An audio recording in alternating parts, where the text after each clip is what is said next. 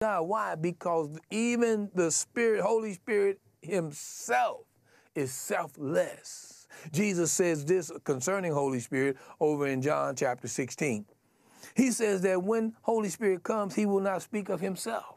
He'll only share with you what I have said and done. That's all he talks about is Jesus. He is never boasting. He's never talking about himself. So if you're being led by the Spirit of God, you will instinctively become selfless and more concerned with your brothers, more concerned with the welfare of others. Oh, hallelujah. I like that. All right. So verse 17 says this, for the flesh lusts against the spirit, here it is, and the spirit, again, that's capital S, against the flesh. And these are contrary to one another. So that you do not do the things that you wish. See, saints, you got to catch that. Now, he's saying here that there is a flesh war going on inside of you. It's the Spirit of God versus the carnal nature. And they're wrestling, trying to be the one that is leading you. And you must allow Holy Spirit to conquer and to lead. And the only way you can do that is through submission to Holy Spirit. Whoa, that's good stuff. Precious one, I want to remind you again, I have this matzah in my hand. And this matzah represents the stripes that Jesus bore on his back. And those stripes that Jesus bore on his back, the Bible declares, afforded us healing in our bodies. It afforded us the ability to think rationally, to think above our carnality, to flow with the mind of God. Is that not beautiful? It empowered us to bear the weight of glory on the inside of us. And so I thank you, Jesus, as I bless this matzah, and symbolically, as your flesh was broken for us, I break this wafer, and I bless it, and I partake of it. Thank you, Jesus. In the same way, I've said this over and over again, and you just have to visualize this in your spirit. Jesus took from us the cup of God's wrath, and he extended to us the cup of his righteousness. Is that not beautiful? That is precious, powerful. Really, you can't even wrap your head around how is it that one man can shed his blood and the righteous life that he lives all of a sudden is applied to my account, to your account. Is that not beautiful? Thank you, Jesus. As we partake of this cup, we recognize that we are one with your righteousness. Thank you, my Savior. Thank you, my Lord. All right.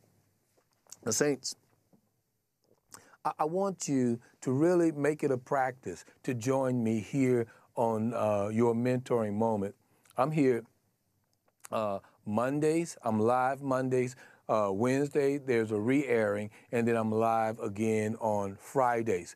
I want you to be with me in these times because God has given me such a download, consistently wanting to express to you his heart and his mind. Not only that, I release power into you right now. The power of God that is flowing through me by way of Holy Spirit, I release it unto you.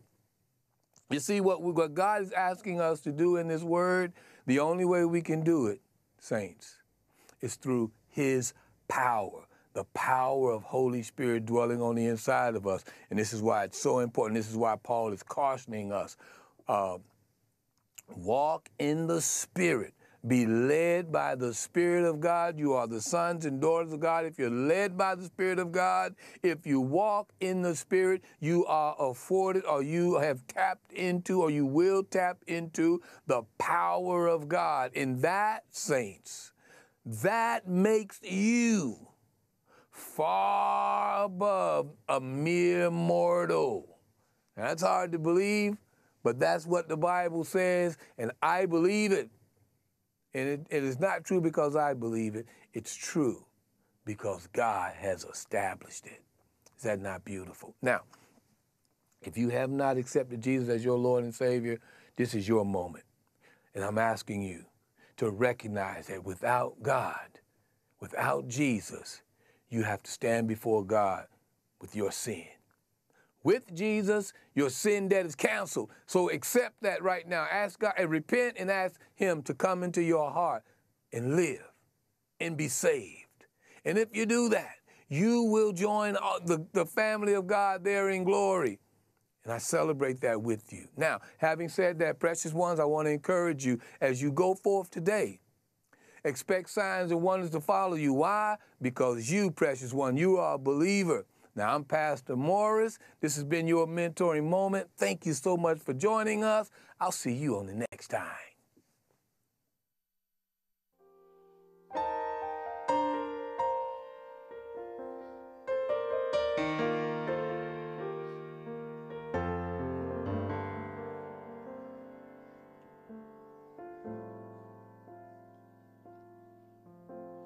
He whom the Son sets free is free indeed. He whom the Son sets free is free indeed. He whom the Son sets free is free indeed. He whom the Son sets free is free indeed. I'm free to worship, free to praise, free to lift up holy hands and magnify His name.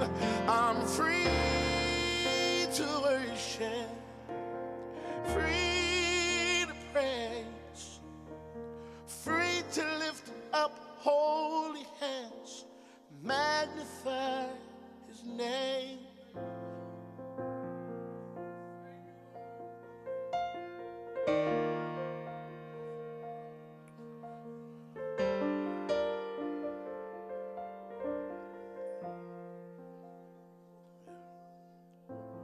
He whom the Son sets free is free indeed. Blessings this morning, saints of the Most High God. Thank you for watching your mentoring moment. I truly hope this episode blesses and encourages you. You can message me at sidroth.org/Morris. If there's anything you'd like to share, I would love to hear the stories of the signs and wonders, even the praises and prayers that God's doing in your lives. I want to celebrate with you. Blessings be